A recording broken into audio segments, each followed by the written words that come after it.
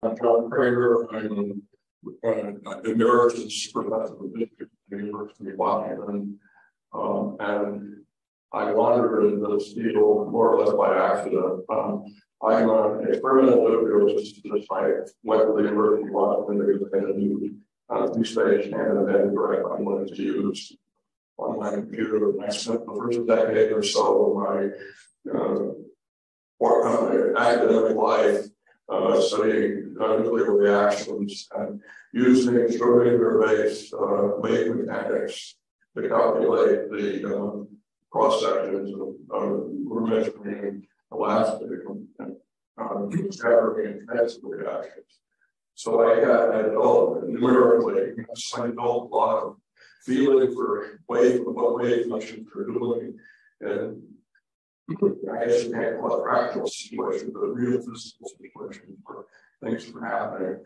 And then when I was a graduate student, I challenged the professor who threw away the advanced solution of the electromagnetic wave equation.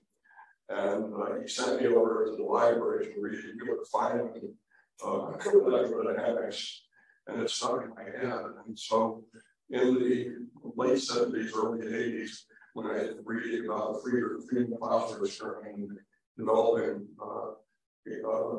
evidence that quantum mechanics was non-local, that an entanglement was present, I was giving a lecture to an undergraduate class, and suddenly I was explaining one of the quantum paradoxes and how strange and unphysical it's being.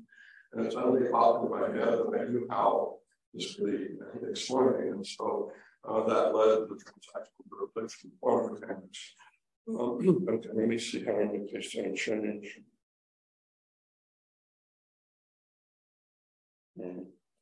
I don't seem to have any control over making the slides change.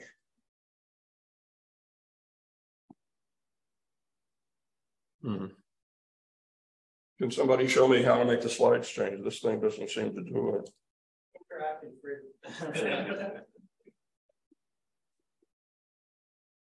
Is it on?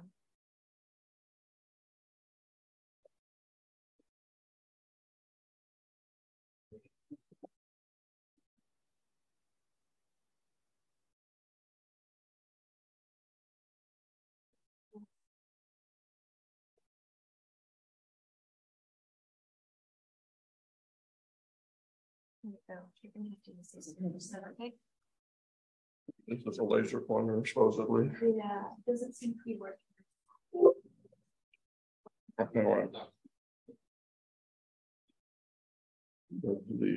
There.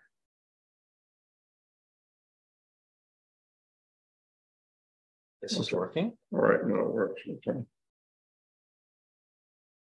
Hit just the red button. There you go. All right.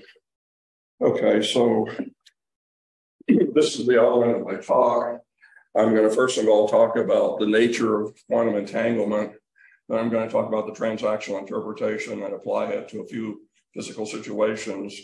Then I'm going to talk about calculating a transaction using a Schrödinger wave mechanics with the transactional interpretation playing an active role, shall we say. And then I'm going to talk about two recent developments that you might be interested in hearing about. So first of all, entanglement. Newtonian mechanics have the situation in which you have a physical system which, when it breaks up, the component particles,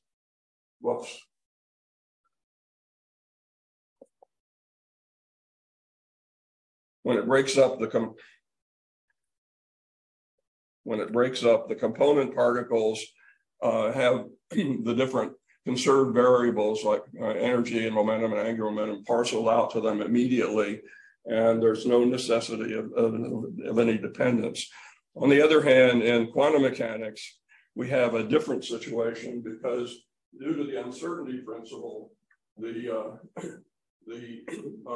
energy, the conserved quantities, energy, momentum, and angular momentum, have indefinite values, and they're not independent from one another. Therefore, the system's properties are called, and this is called non-locality. And using Schrodinger's term, it means that the independent systems are entangled. So we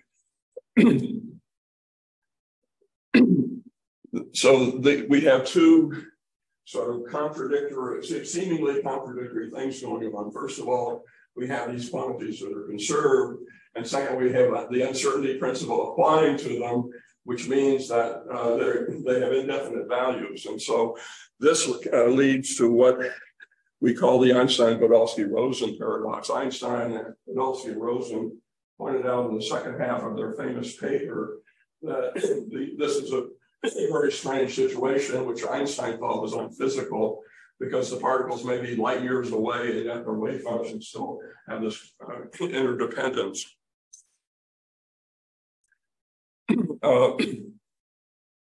Schrodinger explained this by saying that the component particles are entangled, meaning that even when one function are far, even when the wave functions are far apart and out of speed of light contact, they continue to depend on one another. Whoop.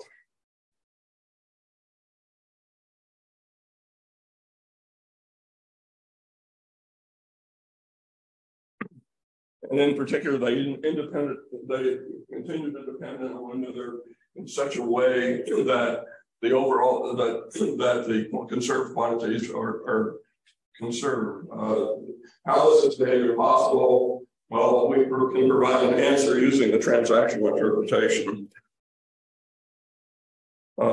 As I said, when I was a graduate student, I was introduced to Wheeler and Feynman.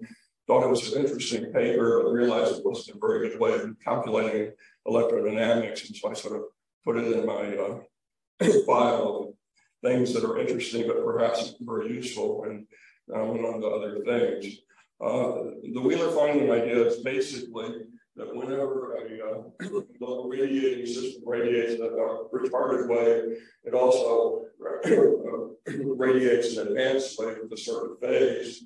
And then later on, down the road, another particle intercepts this incoming wave by producing a canceling wave, and in the process of producing it, and therefore absorbing it, in the process of producing a canceling wave, makes an advanced wave, which goes back to its source and cancels out, so that what's left seems to be just a connection between the process. And my idea was, which you can read about in my 2016 book, The Quantum Handshake, is briefly that this is what's going on in quantum mechanics. In quantum mechanical formalism, we have in the wave mechanics formalism, we have all these psi star functions and magnitude stars. And what formalism is telling us is that there's a handshake between the forward-going retarded waves. Between the forward-going retarded waves and the backward-going advanced waves. The process looks like this. The first step is the emitter sends out an upper wave to various switches, including the absorber. The absorber sends back a confirmation wave.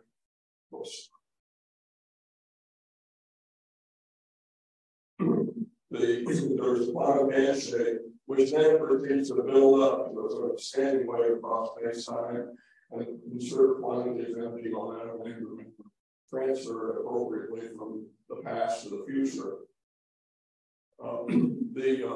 This can be applied to a lot of quantum mechanical paradoxes. The first one I want to talk about is what's called the Einstein bubble paradox. We have a source which emits radiation isotropically, according to quantum mechanics, the waves spread out. They reach a detector here, but no detection takes place. They reach two other detectors here and here, but no interaction takes place. Finally, it reaches two other detectors, and one of these absorbs the photon, and the process is completed. Einstein, at the 1927 Solia conference, asked, how does the photon's wave function off at some distance know that it should disappear when the photon's detected? And how do you avoid having multiple photons detected from one source emission? Niels, Werner Heisenberg was in the audience and said that allowers you just don't understand quantum mechanics. The problem is that the wave function is describing the knowledge of some observer who's plotting the system, and when he sees the detector detecting the system, he knows where the photon is, so it's no longer necessary to have this spread out wave function all over the place, so it disappears other places. The transactional interpretation happens to differently. It says that there's a handshake between the source and the detector, which produces the detection, and the author waves in other directions move outward. Interestingly, this leads to a testable prediction between the transactional interpretation and these knowledge-based interpretation of quantum mechanics. The Copenhagen view is that the waves must disappear because once the observer knows where the particle is, the transactional interpretation, the outgrowing waves do not vanish because there are other waves going to other possible detectors. And in order for detectors that are far out like this here to be included as a possibility, it has to be reached by an author wave, and so the author waves have to keep going. There's an experiment I'll tell you about a little later, which is now going on. It's not published except that's an ABS law, which seems to support the idea that the waves are still there after the detection. Here's another situation where we apply the transaction interpretation. This is the famous two-slit experiment. If we put a water-wave plate over the slits, then it's going to be an inverse fashion pattern because the reflection pattern. The wave interferes, builds up a black particle until it produces the whole structured interference pattern. We're trying to call this the behavior of the central mystery of quantum mechanics. So how does it work? Well, in the transactional interpretation, if there's no quantum wave plate there, what's going on is that the waves go through both slits, come over here and reach the detection, and advanced waves then go in the reverse direction, going back through both slits, confirming the transaction, and so we have a two-slit event. In the case of the water wave plate, it being placed in the system, we do not have a transaction forming that goes through this slit because it has the lone polarization to be confirmed at the source. And so therefore only the transaction that goes through this slit to the detector or goes through the lower slit to the detector conformed, but not both. And so therefore you get fraction patterns and Chris patterns. Here's another experiment, Wheeler's delayed choice experiment. We have a situation in which we have a two-slit experiment, and over here we have detector plane signal 1 where we can observe the interference pattern.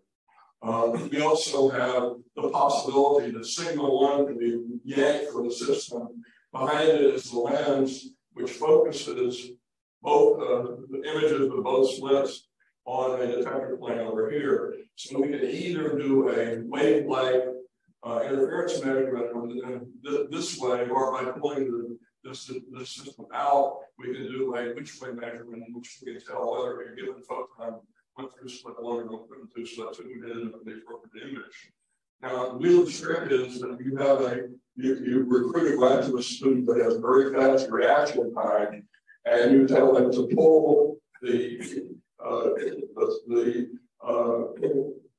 you to decide at this point after the particles have already gone through the slits to decide which one of these experiments to do, and you randomly pull out this thing if you wish.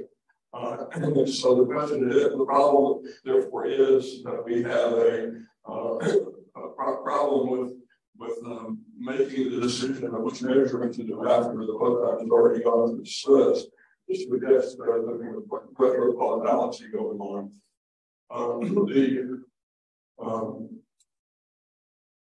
Transactional curve explains this because you basically have to perform two different transactions. You perform one kind of transaction. If you have this system, you perform the other transaction, and you have this system. The transaction is after the decision is made in both cases, and the transaction forms by the appropriate ways going back and referring to transactions. Problem.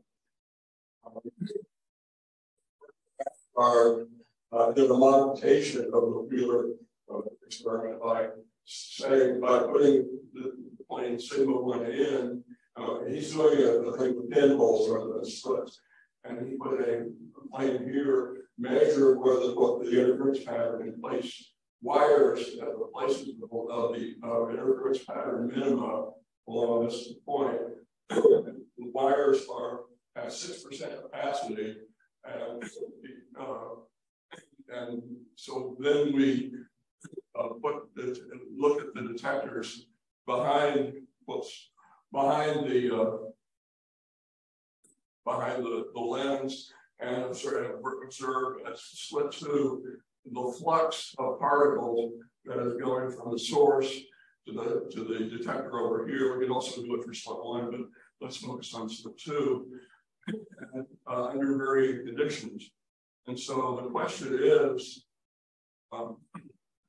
what fraction of the flux that you detect to is blocked by the wires? And the possibilities are either 6% is blocked because the wires have 6% opacity, or none is blocked. Now let me ask you, now Niels Bohr taught us that there should be no interference in the which way measurements. And so let me ask the audience, how many people think that 6% should be blocked? Raise their hand. How many think that 0% should be blocked? Raise their hand. Okay, then let's look at the results. This is sort of the calibration measurement. This is the sort of the calibration measurement. You put there's no wires in two slits, and here's the image of detector number 2 as observed in a CCD. It's placed in the right place. Now we block one of the slits and just let it go through number 2. And then this is a different flux now because you're blocking half of it. But now we ask what fraction of the light is intercepted in this situation. And indeed, we measure 6.6% plus or minus 2. But when we take the blocker away and do the two-slit measurement, we find that actually what was measured in this was the ratio was slightly negative, that there was slightly more flux going through according to statistics than before, but it's essentially consistent with 0. So the point is that there was no, and I would say I asked my colleagues at the University of Washington the same question when I first heard about this experiment, and I got the same answer. Almost nobody thought that the 0% of the flux would be blocked when you put wires at the interference minimum. So the conclusion is that wave-like interferences minima are present even when a particle-like which-way measurement is being performed. And I should point out that that's consistent with the transactional interpretation, because what's going on in the transactional interpretation is that you have offer waves going from both slits, interfering with one another and causing interference in this region, even when only one of the offer waves, namely the one through slit 2, is actually going to be confirmed. Okay, so moving along, this is the famous Friedman-Clauser experiment. This is a fancy version of it, like the one done by Aspect, but it's basically the same experiment they did in 1972. We have an entangled two-photon source. We have an entangled two-photon source, which is producing back-to-back photons that are emitted by an S-wave angular momentum 0 source. So that puts constraints on the polarization of the entangled photons are going both ways. And we observe that when we measure with the two polarimeters aligned with as they are in this diagram, that we measure only linear polarizations that are both horizontal or both vertical. There's no mixed ones. If we tilt the polarimeter a little bit with an angle, then we see noise beginning to build up, in which we got HV and VH photons growing. And from quantum mechanics, we know that this should be governed by Malice's law, and so this is a small angle approximation of Malice's law.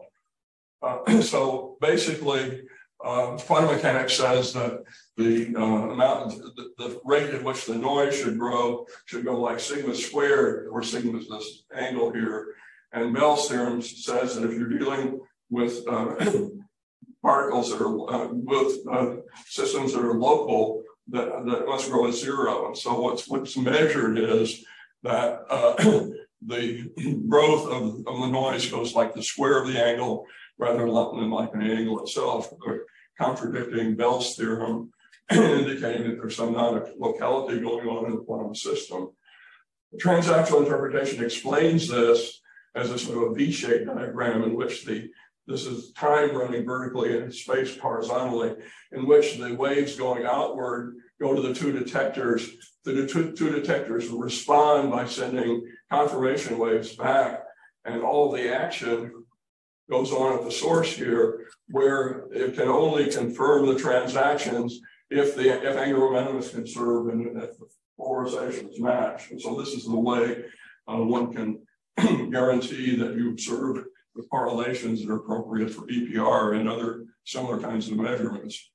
Now this brings us to the source of this conference, interaction-free measurements. You're all presumably familiar with what we're talking about here, so I won't go to really great detail about it. Basically, we have a modulator, a barometer, and with nothing in the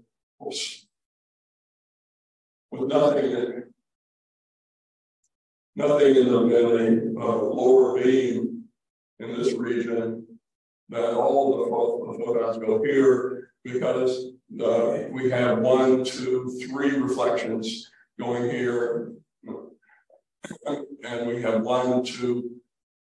Wait a minute. We have no reflection here. We have a reflection here, here, going here, and a reflection here, here, going here. So the same number of reflections for both paths. Therefore, they reinforce. But going to the lower detector, we have only 1 reflection for the upper path, and we have 3 reflections for the lower path, putting 180 degrees out of phase and causing cancellation. Now, if we put a stopper in the way, then the photons on the lower path are blocked. Half the time, the object that we put in is hit by a photon. Quarter of the time we get a detection here, and of interest is a fourth of the time we get a detection here, and that tells us there's an object in the beam, even if no photons are actually interacting with the object.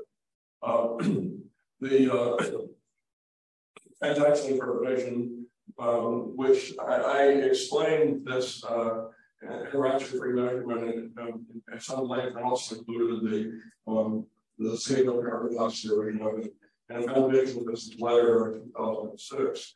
The transactional interpretation explains it by saying that yes, you're blocking the offer wave that would otherwise go to this region and produce the interference, but the offer wave not there. The splitter works and sends half of the photons coming down the path here and half of them there. So it's simply the missing offer wave which is causing a problem. Okay. Party has a variation of the interaction measurement, in which you put sort of a double stirred Verloc arrangement in the lower path, in which a particle prepared in the X plus external plus state is split, and there's D plus and D minus, and then recombined. And then the question is, if you measure the state after the process, what do you see? And the answer is that if there is a particle in the Z1 location, the path is blocked, and so that allows the photons in the Mach center interferometer. Whoops. What did I do?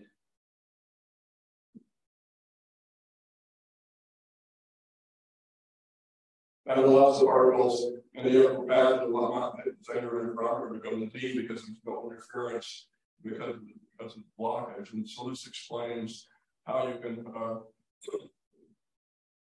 produce the Z plus state. I mean, you can produce the X plus state or X minus, actually the X minus state, even though there was the photon has never actually interacted with the atom in the path. This is the famous final eraser experiment. We have a lithium iodide crystal at this location. The laser beam goes through the lithium iodide crystal, and sometimes, like 1 in a million, produces a pair of entangled photons which go this way or this way to detectors represented here. But downstream of it, we put another mirror that bounces the laser back, and now the laser beam going this way can produce entangled pairs going here and here directly along the snap. And so if you don't know which of the passes of the laser actually produce the photons, we get interference between these photons. We can vary the position of this mirror here, and we see constructive interference. You can see the detector going dark and light as the things move.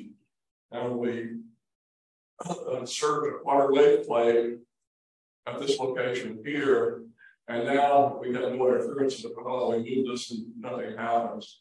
But if we then insert a 45-degree polarizer filter in this arm here, and this arm can be moved way downstream so that everything else is going on afterwards, we can erase the removal of done by the water wave plate and see interference again by this process. The transactional interpretation explains this by saying that the handshakes are different depending on the conditions. And so if we analyze the transitions, the transactions that form in the 3 different conditions for the positions of the polarizers, then you can easily understand why it is this peculiar quantum eraser behavior. Okay, finally, there's the so-called black hole information paradox. The problem is that if we have a Hawking radiation event, which is at the near the event horizon of a black hole, then one of the photons goes into the black hole, and the other one goes off into space. This one carries negative energy, and so it actually cools the black hole a little bit. But the question is, these particles the Hawking radiation are entangled. So how can it be? What happens to the particle that goes into the event horizon? The quantum entanglements be broken. How is that possible? Various big-time names in string theory industry have produced rather absurd information, explanations of this. These guys have suggested that the destruction of the entanglement liberates energy. It's not exactly clear where the energy comes from, and it makes a firewall that destroys things right behind the event horizon. These guys suggested that there are wormholes that are connecting particles inside the event horizon and particles outside the event horizon and preserving the entanglement that way. None of this is really necessary because nothing can escape black holes except advanced waves. And advanced waves have no problem going backwards. Advanced waves have no problems going backwards to the event horizon black hole because it's just the time reverse of a particle falling in. And so you continue to have quantum handshakes and so forth. So there is no black hole information paradox. Okay. am I doing on time? Oh boy, I'm running out. Okay, let me just say that Carter Mead and I have used the inspiration of the transactional interpretation to do explicit calculation using Schrodinger wave mechanics with explicit use of advanced potentials, and so that you can track a situation in which the photons hand off from one hydrogen atom to another, and you can actually watch the transaction happening and the wave function collapsing. So you can actually see the collapsing wave function. It's an emergency for the computer. It also shows that interactions along various paths can all arrive in phase of the source and participate in forming the transfer. But what I really wanted to talk about is a couple of other things. One of them is that there's some evidence that advanced waves have actually been detected. This was tried by Bruce Parker some years ago. It started by Wheeler Feynman. He broadcast stuff, I guess it's light beam from his telescope, which space should be particularly unabsorbing. Look for changes in the transmitter power that's used, depending on whether there was an absorption from the beam, and he didn't see anything. Later on, down the street from here, University of California, Irvine, Riley Newman and his student Johnson did an experiment in which they put a detector downstream from a microwave broadcasting system and look for advanced waves by pulsing microwaves, looking for pulses that were right before the transmitting pulse came out. And they didn't see anything. There are some guys that have noticed names I can't remember who was trying to use standard electrodynamics, quantum electrodynamics to explain the behavior of free electron lasers, and they had to include advanced waves in their calculations in order to make it work. And they also analyzed the Newman experiment and found that the problem was that the detector antenna that they were using was too big, and then if you reduce the size of the antenna by a factor of 20, then you should be able to see something. And so a retiree from the place in the Army, the Department of Applied Drug, set up in which he actually trained students observed advanced waves, and there's an online 7-page paper on this. Julius Mady in upstate New York, whose brother was one of the people who did the calculation I referred to, has confirmed these results. Neither of these is published, but if you want to read about them, I have a column that I write for Analog Magazine, and these are online. If you look up Cramer, if you search on Cramer alternate view, you should get it as column number 219. So maybe advanced waves have been actually discovered. There seems to be that possibility. Maybe that's a good experience to support the idea, although I'm much bothered by the idea that they're actually detectable. This is another experiment that I referred to earlier. Afshar, whose experiment with the wires I talked about earlier, and then a new experiment in which he's attempting to see whether the wave function, quantum wave function, actually disappears once detection is made. He had what he called the asymmetric non-standard interferometer. Instead of putting the detector up here, where it usually goes, he puts it down here. So now photons either have to go that goes way around the horn, or they go straight through. If you use a coherent source, however, and adjust the path length right, then you still get the cancellation. I'm not saying for cancellation can cause all of the detection to go there. What he does then is put a couple of beat splitters in near the source and detect whether a photon is detected here or here. And it chooses a situation in which there's a photon detected here, but not detected here, and observes whether there's interference, whether there's equal splitting between these two, as there should be if the photon waves are stopped, or whether the preference for D2 still persists. And the problem with this experiment is you use single photons and use pulses. And the way you do that is by turning the intensity to swirl by down, which means you're going to count it for months in order to make things work.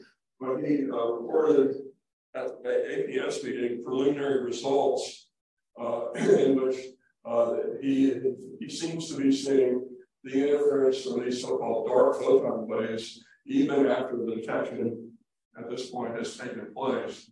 And again, I wrote an analog. It's only published as an APS abstract, but I wrote an analog all about it, which is available at this address. Okay, so conclusions. The transactional interpretation provides a rational way of visualizing and understanding the mechanism behind the tangle anomaly and wave function class. All interpretation of paradoxes and non-classical external results, including the interaction of humanity, can be understood by one transactional interpretation. In my 2016 book, the Handshake, chapter 6 is related to explaining about 36 of these otherwise mysterious problems. At least in simple cases, transactional coordination and labs emerging from applications of improved change coding or wave mechanics can be calculated with advanced recording handshake process built avalanches. That's the coordination of the And finally, if one cannot choose preferred quantum interpretation based on experimental tests that illuminates one can at least choose the one that's that explains the largest number of quantum interpretation with 36 in my book. That's an honor. And I would stop there.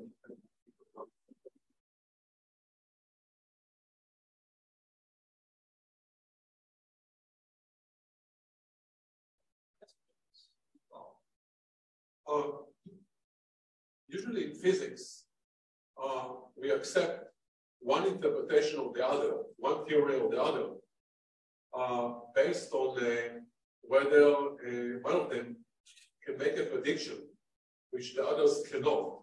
And then one goes to the lab and they measures it. So your transactional interpretation, does this predict something that the other views will not predict? Well, okay, there's questions for that. Yes and no. The no answer is that interpretation is supposed to be describing what the formalism of quantum mechanics means, and it's the formalism that makes predictions. However, as I pointed out in this situation involving the Afshar-2 experiment, this one, the transactional interpretation predicts that one should see interference even after the particle is detected. And all knowledge-based interpretations of quantum mechanics do not. And so this is a testable prediction which you can distinguish between the two. Similarly, the transactional interpretation explains the other Afshar experiment, the wires and why there's no 6% loss. And a lot of other interpretations would fail to do that. So there are places where experiments can touch experiments. Interpretations can be touched by experiments. And you can presumably look at some of them, but there's no easy way of doing laboratory distinguishing the prediction of quantum mechanics is correct. But suppose I'm not jumping at this interpretation. Suppose I'm going through some more traditional perspective of quantum mechanics. Will I not be able to explain the results of this Afshar experiment? I think the Copenhagen knowledge certainly would fail. Copenhagen knowledge interpretation certainly would fail because once you detect the particle as wave function must go away because it was the knowledge or uncertainty that caused the wave function to be there in the first place. And that you can look at Wikipedia, there's a whole zoo of quantum mechanical interpretations, many of them. And you have to go through one by one and try to decide what it has to say about this. I know what the transaction interpretation has to say about this experiment and the other experiments. I don't know what any random interpretation of quantum mechanics that somebody else put up might say. I would have to say also that most of the interpretations of quantum mechanics are aimed at explaining wave function collapse and don't have much to say about non-locality and entanglement. And the transactional interpretation was invented to talk about entanglement and non-locality. I think Paul's next.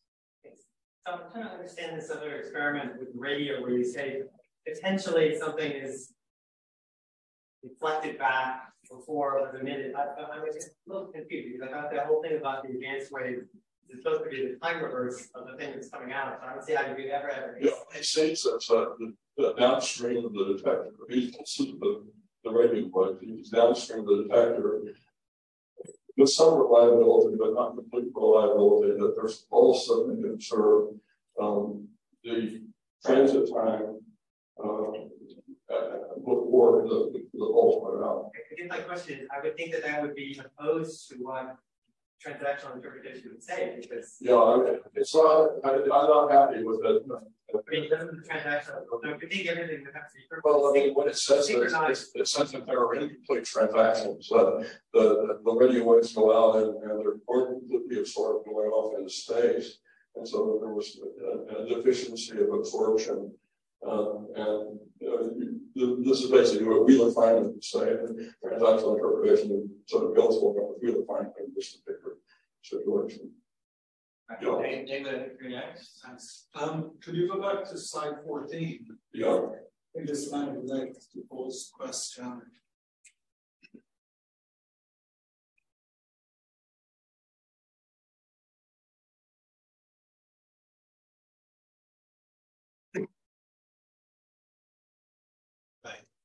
So here, like we said, with Einstein, he was kind of bothered by the wave function knowing to disappear at the places where the detector doesn't take. And then you say that if you kind of look at this transactional handshake with standing wave, you can explain why only one of them takes. But presumably before it takes, they're like these standing waves kind of semi-built up between all the other detectors and the source.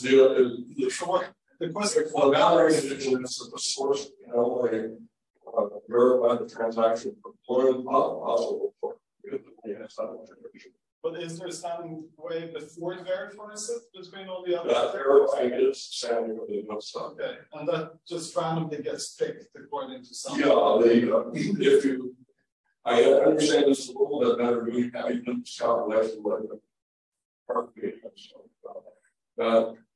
There are probably, I mean, the universe is busy place and lots of ways going all over the place. And you can have atoms that have a little bit of ground state or excited state. And the question is that if they're perturbed some external force, a little bit of the ground state, what's the phase of that with respect to the other one? If it's the right phase, then it's easy to make a transaction against the wrong phase of the distance. So you can sort of explain your version of the part of random so that kind of perspective. Yeah, I have a question. Can you go to slide 36, please?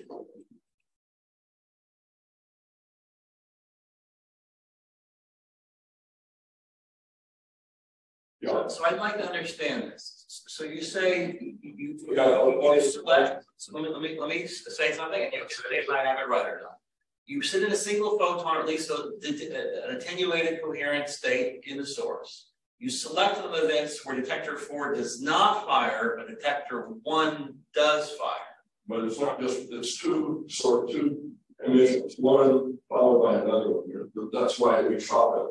We have these particles from these single photons coming out in a string with a timing that's such that it's the difference between the transit time going this way and the transit time going that way. So that when photon 1 goes around here and comes to this point, the next photon in line can go this way and arrive at the same time.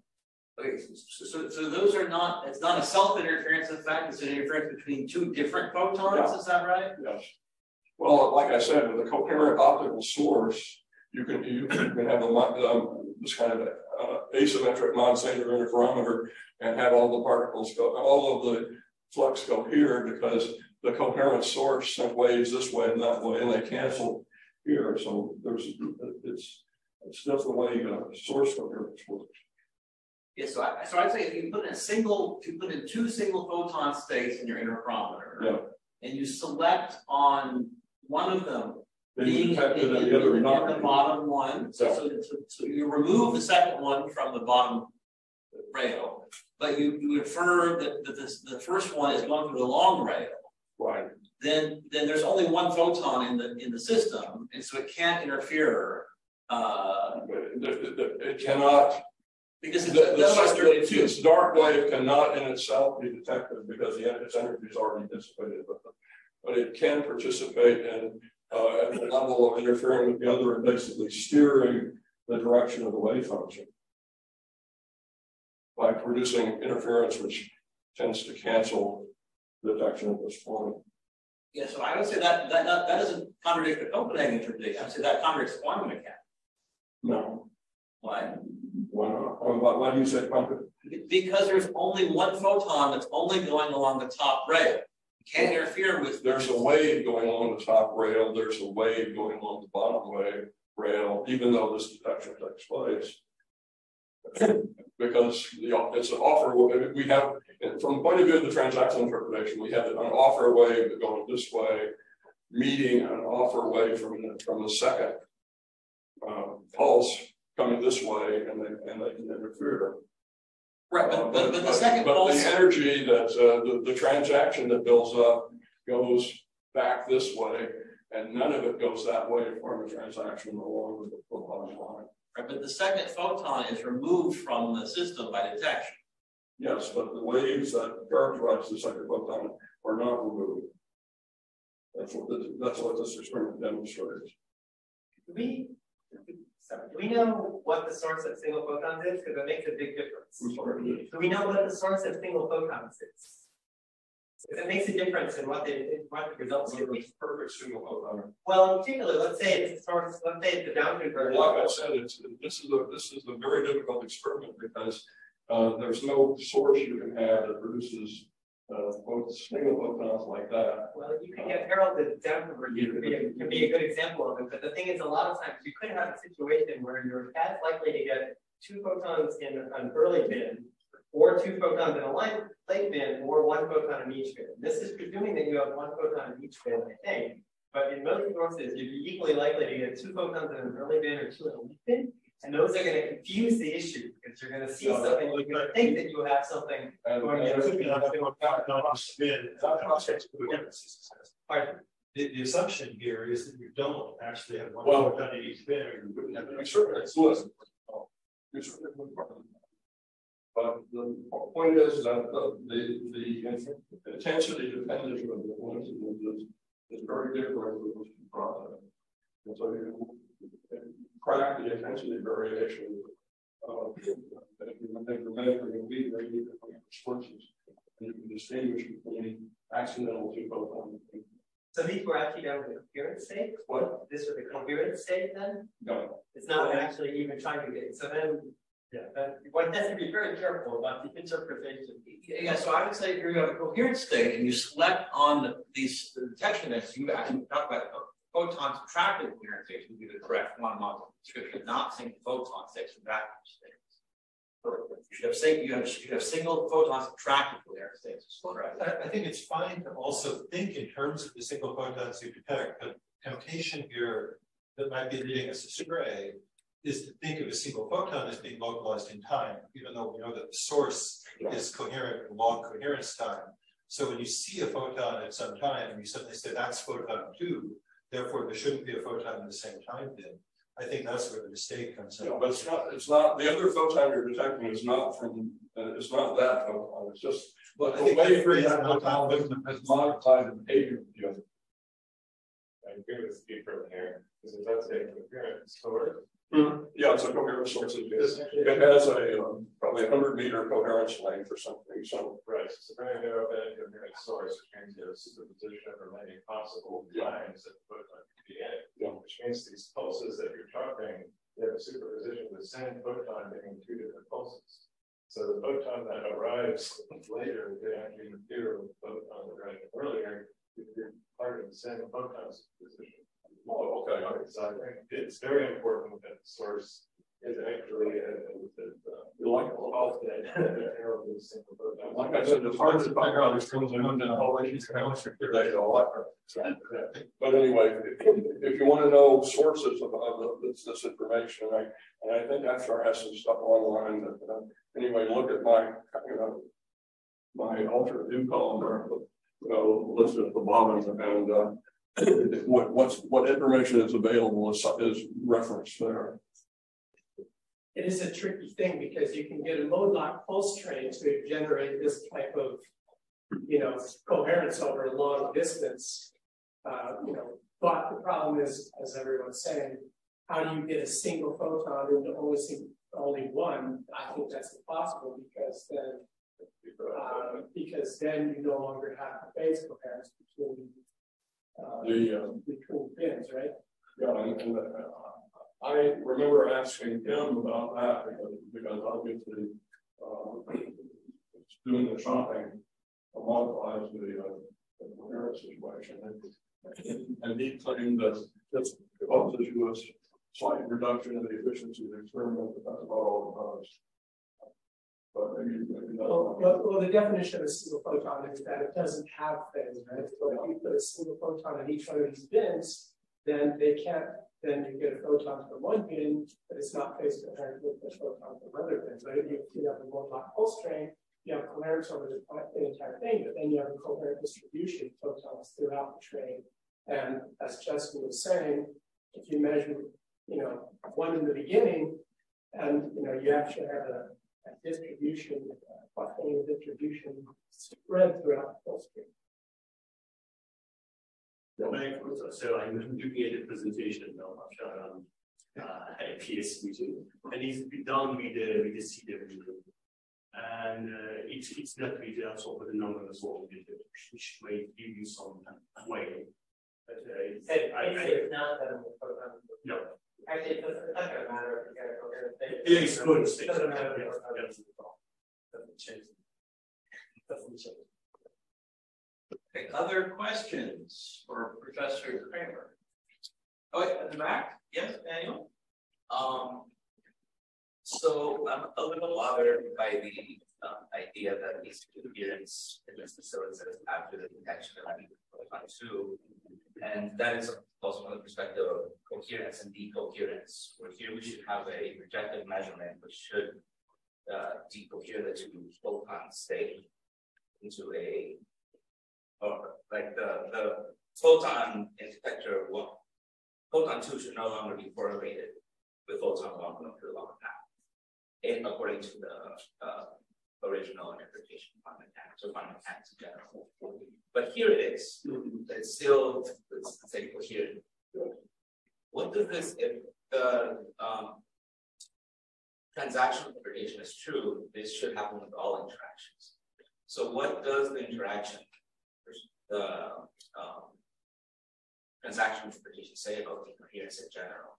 So in the sense that after the offer wing goes off in various directions, and someplace there's a confirmation wing that comes back and forms a transaction. Many confirmation wings are at the same time, but only that one manages to form a standing wave that sends transfer of energy momentum negative enforces the conservation laws.